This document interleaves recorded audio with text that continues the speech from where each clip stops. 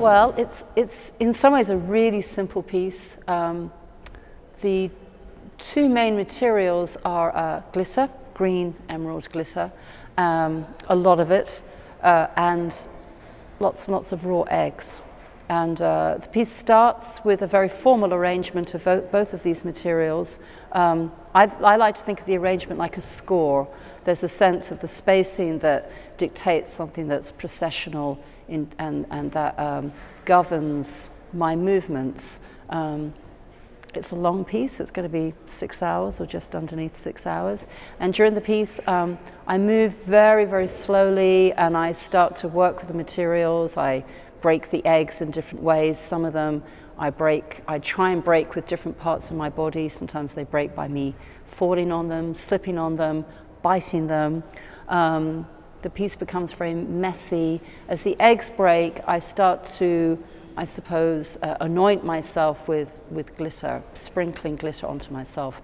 So I begin to transform, and the space begins to transform. It's on a large, just off-white ground, a field, an area, a bit similar to a canvas in a way, and that becomes very much a sort of, in some ways, a pictorial space that goes through these different shifts and changes as I manipulate and collide with the materials.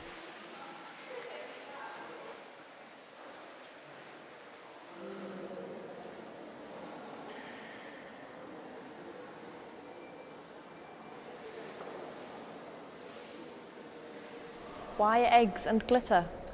Oh, that's a really good question. Well, I'd worked with both of those materials in a completely different context, still an artistic context, but I'd worked a lot with chicken embryos in a science context.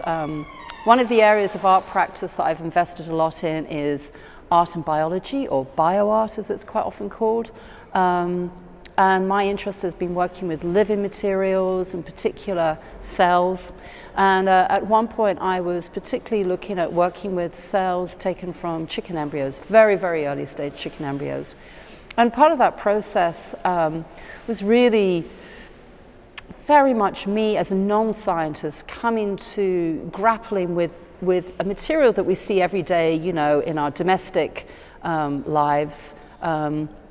Encountering that in the laboratory, and as part of that process I was looking at the sort of aesthetics of the laboratory, and I was trying to distress and question and skew the very clinical aesthetic of the laboratory. So I was bringing in materials from other aesthetics and other artistic practices. So I started using glitter and glittering some of these eggs that I was working with, and really it was a way of kind of thinking about excess, trash. There's something very trashy about glitter.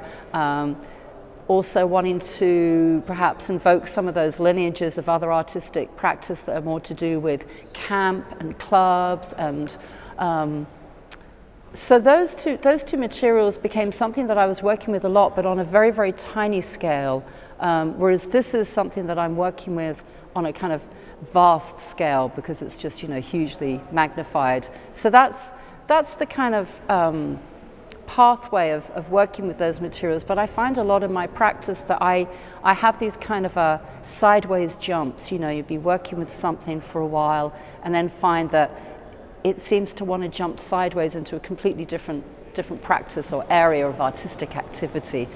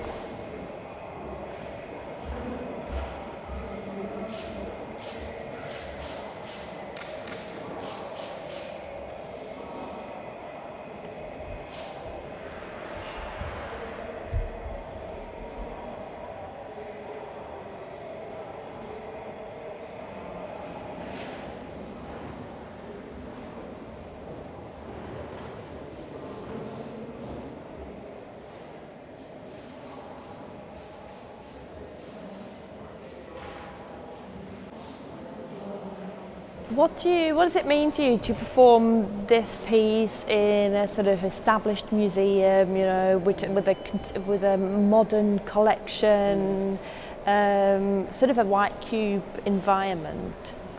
It's absolutely fascinating for me because when I make a piece of work, I normally try and do, it's almost like doing an edition. There'll be a certain number of the piece I do, and then that'll be it, I'll stop. And what that enables me to do by making the work in different contexts is kind of investigate it from different directions, because of course the work takes on its conceptual, or its rather contextual framework. So this piece has been performed this year in Defibrillator Gallery in Chicago, which is an artist-led gallery, very exciting, vibrant place. It's been performed at Performatorium in Riehen, which is a queer performance festival, and then it's been performed in another similar sort of museum type context in Poland. So each time you have different encounters with viewers, a different sense of what the histories and legacies are. So here at Fondation Beyeler, that's going to be very, I think very, very strong. And also the other aspect that's going to be contextualized in this piece, of course, are the performances that are also happening concurrently. I've visited here once before, I think maybe it was 2 years ago, and of course fell in love with this fell in love with the collection, fell in love with the grounds, fell in love with it as a sort of architectural space. So I'm really completely enamored by what this relationship is going to be tomorrow over those hours of the piece and this framing.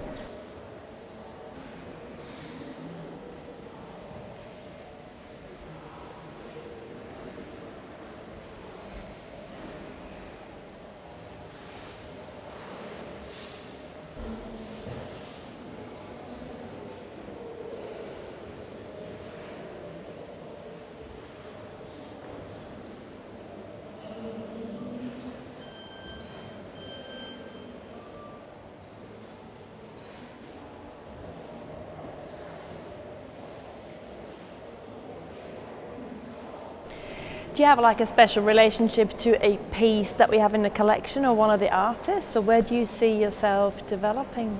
Oh goodness, that's a really good question. Right now, I'd love to actually just spend some more time looking at the work and then come back to you with an answer for that question, because I think that's not really something I've thought about yet. I think it's more a sense of, one of the things that really frustrates me sometimes with performance art is how it can be ghettoized, just away from the sort of larger histories of visual art, of fine art. And I find that very frustrating. So this, just to be within this context, makes sense for me, you know. So I think there are many, many connections. I mean, certainly for me, painting isn't something I've particularly thought about a lot in terms of my work, and yet with this particular piece, that's what keeps on getting triggered, because it does have this sense of moving materials in a very painterly way. So I'll probably spend some time today wandering around, and I'll come back to you with a more precise answer, I think.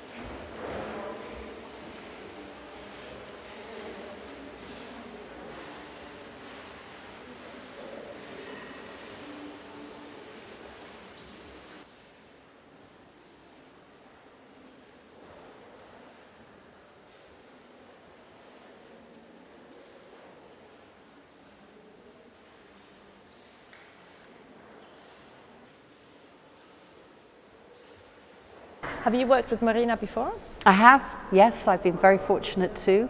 I first worked with Marina when she was curating a similar sort of concept actually that was called Marina Abramovic Presents, and it was part of Manchester International Festival, which I think was 2009. And she and Maria Bolshaw at the Whitworth Gallery in Manchester curated, I think there might have been 14 of us, to perform for 4 hours a day over 17 days. So again, a museum context, a museum that had a collection, very extraordinary to have the sort of privilege of being given time to allow work to unfurl and then to be able to return to that on a daily basis. So that was the first time, and then the second time was performing in The Life and Death of Marina Abramovic, directed by Robert Wilson. So that toured for a while, so I was part of all of those shows and rehearsals.